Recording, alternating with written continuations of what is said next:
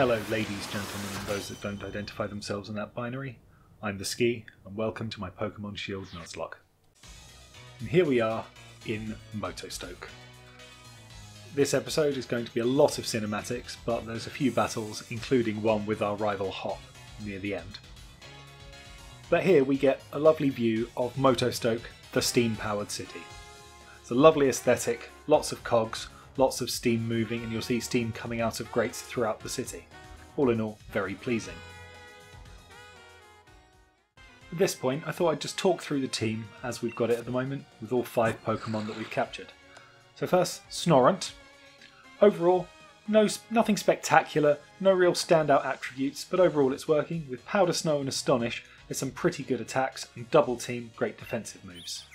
Korax, again, nothing really outstanding, speed's increasing, but flying, normal and dark attacks with Home Claws to help set it up to attack later on. Fried Out, our combi, not so great in general, but special attack becoming stronger, and with Struggle Bug, Bug Bite, Sweet Scent and Gust, we've got a nice range of attacks that we can use. Molder is doing excellently, high defences, quite a lot of hit points, and the moveset, Reflect and Light Screen, discussed last episode, very happy with the defensive contribution. Rupert is our newest. Unfortunately its ability is Klutz, which isn't great as it can't use any held items, basically a useless ability, and has no fighting moves yet. Hopefully soon we'll pick up a fighting move and be able to take that to our enemies and have good coverage. So after that, we progress into Motostoke and immediately are summoned over by Sonia to the Pokemon Center. In there, she's going to tell us all about the use of the PC. Obviously, anyone who's played Pokemon knows how the PC works in general, so I'm not going to bother going through all of that. But she does tell us to update our trainer card, and this is what I've made for us. Here is the Ski's trainer card. This is mostly used for multiplayer online battles, but it's a nice customizable aesthetic to show what you're playing as, how you're trying to get across. After that, Sonia gives you another wonderful view of Motostoke, and it shows the amount of effort they put in. Because if you look at the top right hand corner of the screen, you'll be able to see they've got a rotating gear just moving round. It adds nothing but aesthetic to the city, and it really gets across why this is the steam-powered city. And again, as mentioned before, steam coming out of the grates along the street. And at the end you can see the big steam-powered lift that will be going up in a moment. All in all, interesting way of showing off what they've been doing in the design of the game. And I've just moved us forward through towards the lift, and Leon will arrive with his Charizard. Mentioning once again that he's bad at directions, something which doesn't really come up in plot, but it's a character quirk I suppose. And Leon comes to talk to us about how well we've been doing as a trainer, how well we've got here, and gives us a Mystic Water. This is actually dynamic based on which starter you picked, and unfortunately we don't have a water type that this would be useful for, but I'm sure later on it'll be very helpful. After that gift, we walk forward, get onto the lift, and head off towards the Gym Challenge opening ceremony. So having got off the lift, we walk forward and see a Pokeball-headed individual who tells us he's going to give us a reward and gives us a Pokeball. Always useful, we can't buy them, let's get as many as we can as we're moving on. But this is the ball guy, we'll see him throughout the course of the game, hopefully getting some Pokeballs from him each time. And in front of us, you'll be able to see Motostoke Stadium. It's not actually the first gym, that's going to be a bit further round after a couple more routes, but we can progress forward and go and see Hop as we head in to the stadium to find out more about this opening ceremony we're going to take part in. Hop, again, super excited. He's very excited, a bit nervous, but of course he's there to get his legend right, make sure the world knows our names. So we walk, in this case, to each side to speak to the league staff, just telling us a bit more about their job. But mostly we're going to go in and we're going to get all prepared for the big opening ceremony, which is part of the Gym Challenge. This is the first time we've been inside a stadium, and it's a bit different to the gyms of previous games in that you just have this opening area because the gym itself will be behind this and will have its own challenge for us to get through. It's a nice way of changing up the sort of walk through a minor puzzle and fight challenges by making the puzzle sort of a big central part of the gameplay. And here we see someone who's going to become one of our rivals in the future. As a modern Pokemon game with multiple rivals, but someone there who seems a bit sort of up themselves and very arrogant is going to be one of our rivals moving forward. So we speak to this nice person from the gym challenge, who's going to tell us that, you know, anyone who's been endorsed by the champion must be pretty special. Absolutely, we are. Hop very much is, getting confident despite his nerves, and we're asked to select a number for our uniform. Again, another just nice piece of customization. It just changes the number you get in the challenge, and I'm going to pick number 26 because that was a number of Ledley King when he played for Tottenham Hotspur. So we get number 26. We get a challenge band to identify ourselves as a gym challenger. This makes no difference in the game, but it's quite nice to sort of build up the world behind it. And we're told that we can stay in the hotel overnight for free as members of the gym challenge. Having completed the sign up, we then go to the Budew drop-in to stay overnight before the opening ceremony. And as we walk in, there's Sonia standing in front of a statue of Song with a sword and shield, looking up at the sky. Sonia explains to us that if she's going to look into these mysterious Pokemon, she's going to look into the legends of the Galar region and work out whether they could be related to it. And shockingly, the hero with the sword and shield, I know, right? Subtle, may have been related to it because there was something called the Darkest Day when Pokemon were becoming giant and rampaging everywhere. Very similar to the Dynamax and Gigantamax phenomenon that we've got going on now. So Sonia is looking into that, and obviously this will progress. This is the background plot of the game while we progress with our gym challenge. So she asks us to let her know if we find anything out, and of course we will. We're good people. As we go up to the desk, you'll see there's a group of similarly dressed people standing in the way, blocking us. It asks if we're up for a battle, and of course we are. So here they are, Team Yell, with their matching sort of punk rock outfits and their weirdly good colour coordination with a nice big X between their eyes there, really showing off what they go for. And we've got quite a few battles, and I've sped up the footage to make that a bit easier for us. So first comes out the Galarian Zigzagoon, which is a dark type Pokemon. And obviously we put Rupert out, but with no fighting moves. Rupert doesn't help much, so we move to Korax. And Korax will proceed to peck it down, essentially. Zigzagoon is a remarkably high level compared to the previous fights we've been having, so the peck doesn't quite do a 2-hit kill, but the 3-hit KO more than sufficient. Unfortunately we do take a crit, which means that Korax has taken a fair bit of damage, and switching into Korax now isn't an option moving forward. We defeat the first Team Yell Grunt, and immediately the second Team Yell Grunt comes forward and says, "I'll fight you too." So we get into a battle again. Out comes a Nickit, and we switch out Rupert because, well, as you can see, the move's not very effective. So, having a think, we go to Fried Out because Bug type is super effective and it's not weak to Dark type at all. The Nickit uses Quick Attack, which is very sensible, get the hit in before anything comes in. But we use Bug Bite, which does a remarkably high amount of damage, not quite the 1-hit KO, but high enough that we can progress through the fight quickly without much danger. Having dispatched the second Team Yell Grunt, we have the interesting point that Hop is going to arrive.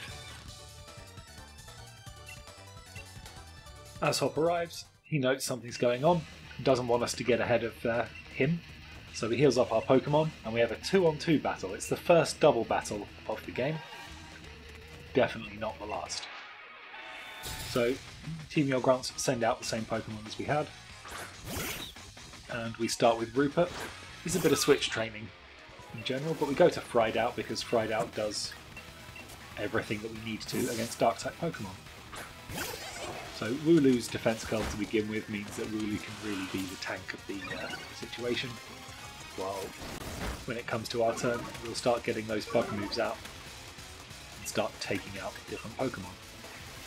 I choose to go for Zigzagoon because the Nicket's going to use quick attack, so it doesn't matter if we knock it out, because it will still have got its attack off. Unfortunately, Wooloo goes for Zigzagoon, rendering that strategy worthless. Still, second Bug Bite takes out Zigzagoon, and we're left 2-on-1, and Wooloo for some reason uses Growl rather than Tackle, but as Nicket responds with Tail Whip, no damage either way, everything works for us.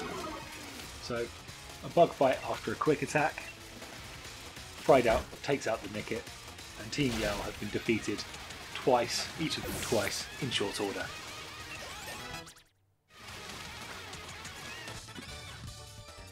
So our punk-rocking Team Yell are telling us that, everything's gone wrong. But then, one of the gym challengers that we saw earlier appears. Mania, someone who's going to become one of our rivals in the future, and comes and tells off Team Yell. She comes and tells us that Team Yell are essentially her rowdy fan club. Obviously, Team Yell are a mixture of punks and football hooligans, and she is the object of their affection, really. She, though, seems quite sweet and apologises for them. And Hop's pretty happy that someone is there with their own fan club. I mean, any fan club will always make the gym challenge a bit more special, because you'll have people really cheering people on, and that can only be good for what is essentially the biggest spectacle in all of the Galar region. So we go to the desk, let them know we're here, and the league has booked us a room to stay in. So we go to bed, ready for the opening ceremony.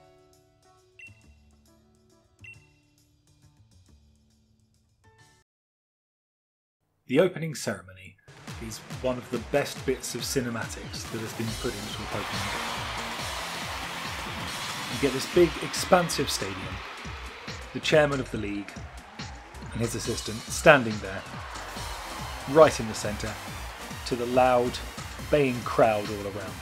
It shows that this is the big spectacle of the Galar region, and that there's people watching from home, there's people watching in the crowd, there's people and Pokemon together in the crowd. It's everything that the Galar region is all about. Some nice footage there with Munchlax sat in the crowd, with a Sobble nearby. So it's a real world-building event, as well as being, the centrepiece of the game. So there's the gym challenge, it's being hyped up for everyone. And Chairman Rose there, introducing us to the gym leaders, which is something we don't see in Pokemon games previously. Usually you go to a town and you meet a gym leader, they're not doing their job, they're doing something else. Whereas here, we get this opening montage, essentially, of the gym leaders walking out, sort of showing them as a sort of, a boy band, a squad from a hero film, But these are celebrities.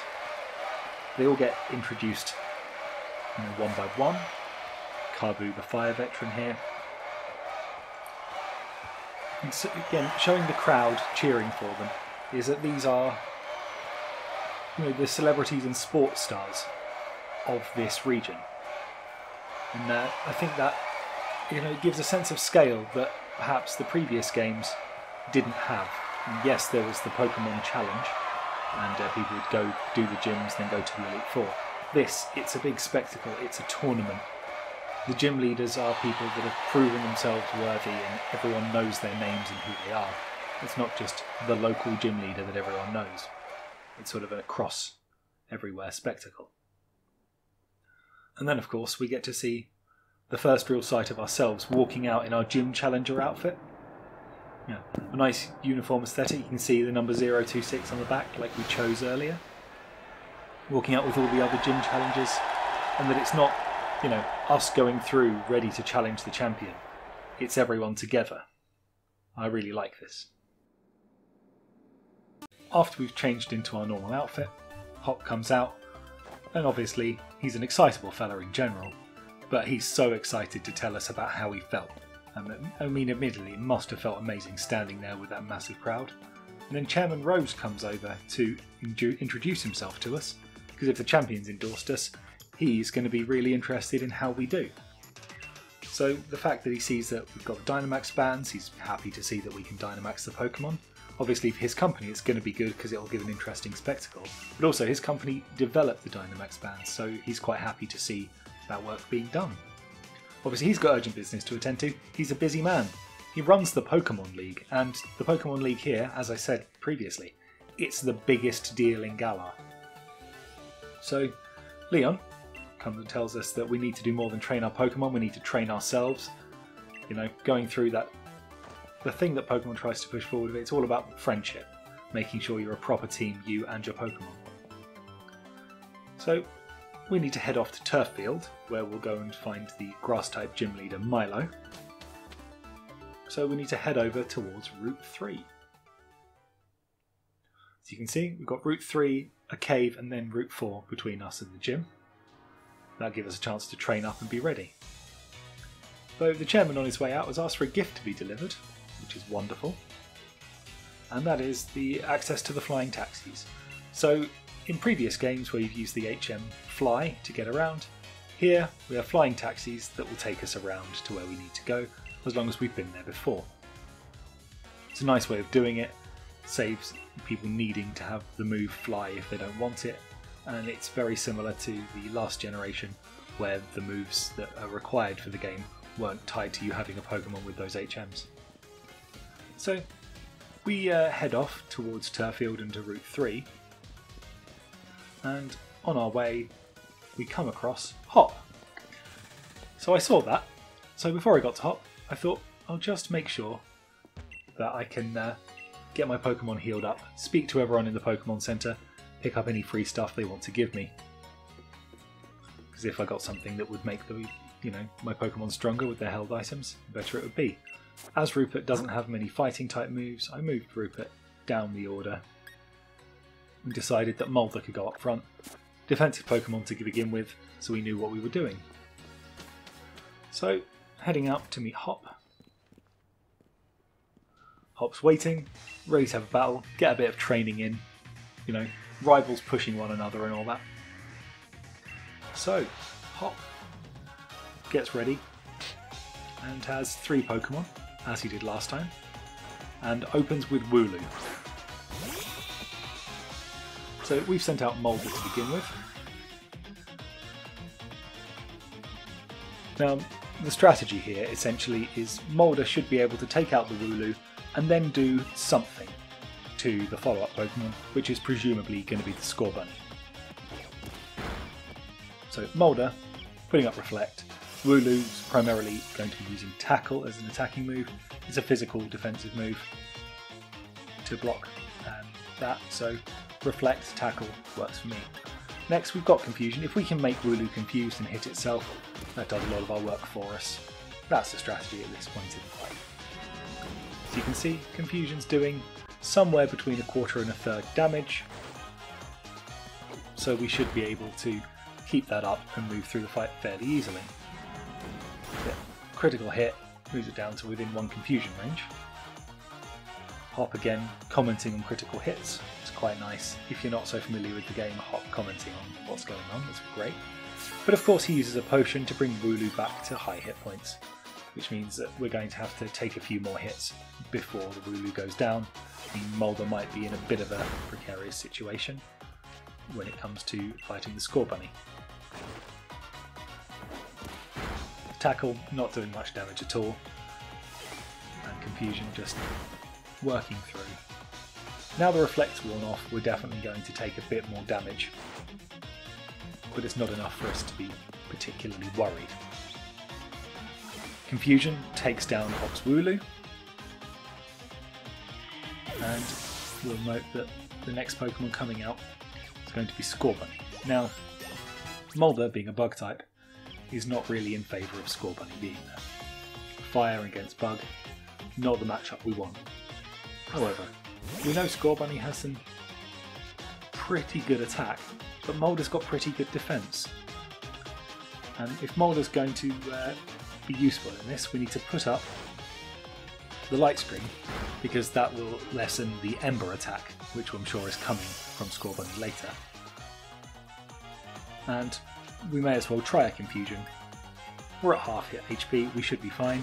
We can take a Growl, absolutely. We don't use our attack stat, we're using our special attack stat. So I'm pretty confident that Mulder can stay in here.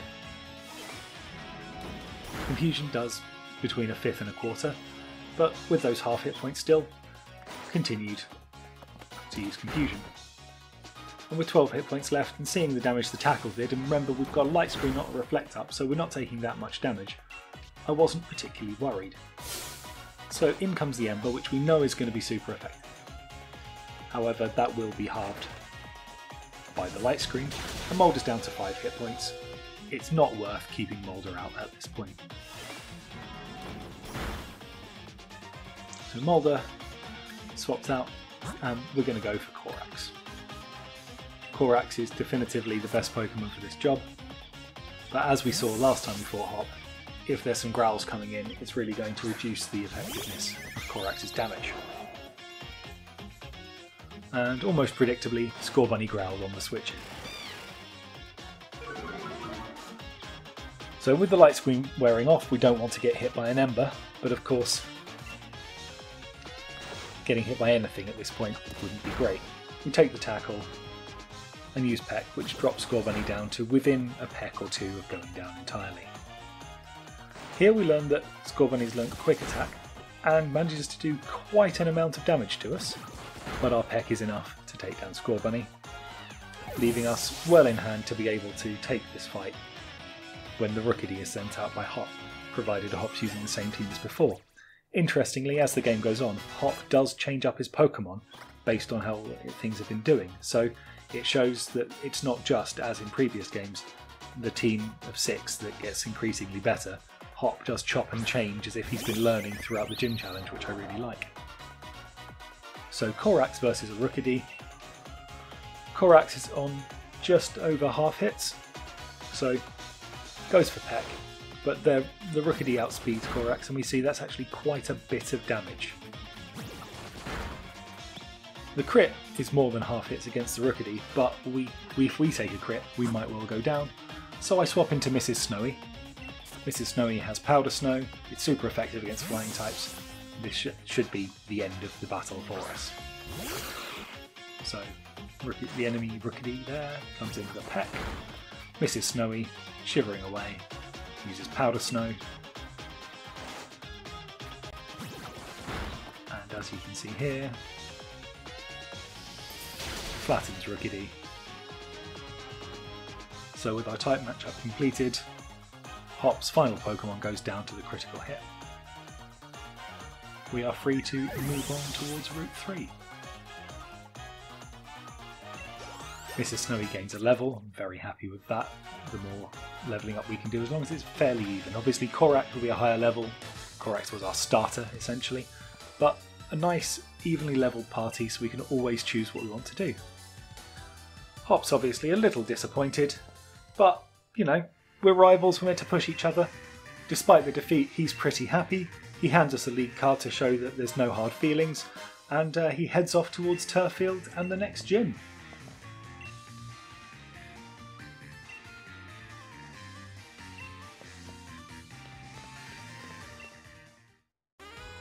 So after our battle with Hop, I decide to head to the Pokemon Center to heal up, slightly missing the door on the way in. Heal up the party, ready for us to head off to Route 3 and the next gym challenge. This is the screen for the healing in the Pokemon Center, so you get a nice view of your party in the party order, which is always useful. We get told that there's a rare Pokemon at Wedgehurst Station. This is the Isle of Armor DLC introduction, but we won't be doing that for a while. So as we head off towards Route 3, I'd like to thank you very much for watching this video. If you've enjoyed it, please like and subscribe. And I've been the Ski. Thank you very much for watching, and I hope you all have a lovely day.